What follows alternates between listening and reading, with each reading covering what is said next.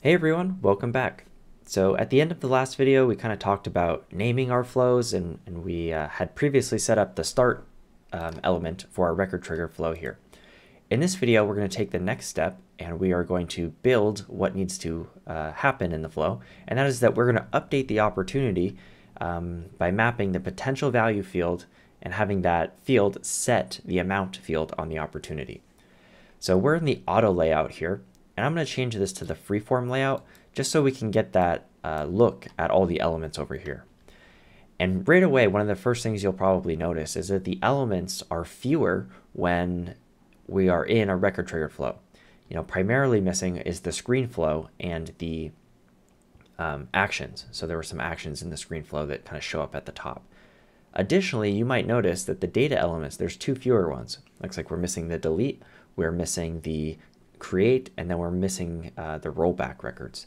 I don't know if the rollback records actually shows up in a screen flow, but it's not available here. And the reason for that is that when we configured our flow, we chose it to be a before save flow. So this is something else that you would want to know if you got an interview question, or if it was like if you needed to do something in Salesforce for building a flow, is that you get fewer data elements when you're doing a before save flow. Just to show you that, if I go back here and select actions and related records where we optimize the flow in the start element, and I press done, you see that we actually do get an action, the ability to call subflows, and we get our create and delete records back. So just be aware of that, and in case you were wondering why that is, it's because we chose the before save flow. So I'm going to press done, and we'll go back to our more limited set of elements. And the reason that there's fewer elements is because all of the operations in a before save flow happen earlier in the order of execution, and these are the only operations supported during that phase of execution.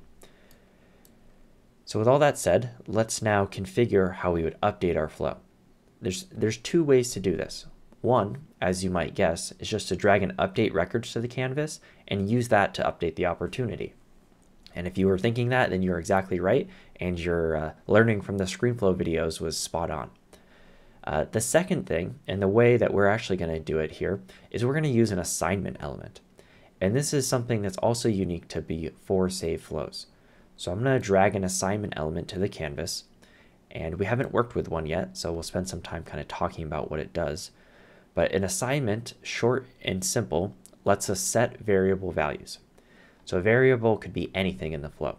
We could make a custom variable for like a number or a text value, or we could even use an existing variable, something like the record that kicked off a flow. So that's what we're going to do here.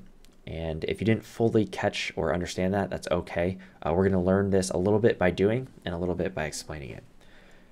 I'm going to name this set amount field to potential value. And again, I just want to highlight that having descriptive names does not only apply to your flow name itself, it also applies to elements within the flow.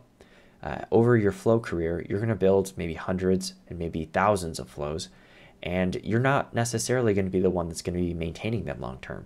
You might get promoted or hired at another company, and that may also happen to other people that you work with who built flows before you. So as an admin, when you come into a flow for the first time, having all the elements have clear names makes it really easy for you to understand what's going on quickly, which allows you to make updates quickly, which lowers the amount of time it takes to do development. So that was a bit of a mouthful, but other than the name, the assignment lets us set variable values, and that's what we're going to do next by choosing which variable we want to set. So let me click the variables here and we'll see what the options are. You see that we have the option to create a new variable if we want to, but we also have what are called global variables. And these are variables that the flow will automatically provide us depending what type of flow we're in. So because we're in a record triggered flow, Salesforce will create a variable every time that represents the record that triggered the flow. And so you can see we have this global variable here called our record. It has a money sign in front of it, record, and then it says the object name that we're working with. And so this represents the current record, and that's how I've always interpreted the money sign, is like that's the current record. That's the one that we're currently working with. And when we click this open, you can see that every field that is available on an opportunity shows up in a list here. And so what we can do is we can pick a field. In this case, we'll pick the amount field. And so that's our variable. We used a global record variable to choose the amount variable, which is also a field, so the amount field. And then we're going to use an operator called equals.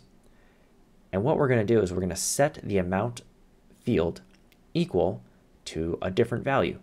And that value is also going to be a variable. So we can click the values here, and you see that our list of global variables expands, and we'll probably get experience with the rest of these as we go throughout the course. But that same record opportunity variable, global variable, is present again. And just as a reminder, this is generated by Salesforce, and it represents the current opportunity that we're working with. And so it will allow us to click the global variable for the opportunity, and then it allows us to scroll down and choose a different field. In this case, we'll choose the potential value field. And so now we're saying, like this assignment, you could think of it as we're actually assigning the value, a new value to the amount field. And the assignment we're making is that we're setting or assigning the amount to be equal to the potential value. And we're going to press done. Then we'll connect our start element to our assignment, and we'll press save. And so this is unique to before save flows as well, where the assignment can be used to set a field value. In an after save flow, you can use assignments to set field values, but you also need to use an update records element to save those values or save those changes to the database. With a before save flow, you can just assign it and be done. And that's all we need to do for this flow. That's all, the flow will kick off, and we're going to trigger it when an opportunity record is created, and we'll make that assignment or that field update, and then we're done. So I saved the flow, and I pressed activate, and our flow is now active. So in the next video, we will convert a lead to an opportunity and see if it worked.